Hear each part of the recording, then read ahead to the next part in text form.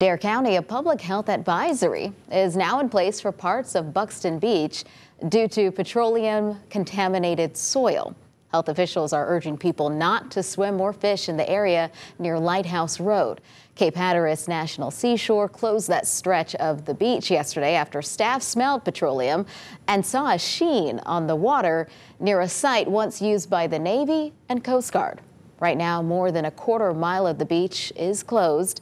Health officials say the contaminants may cause a headache, nausea, and skin irritation.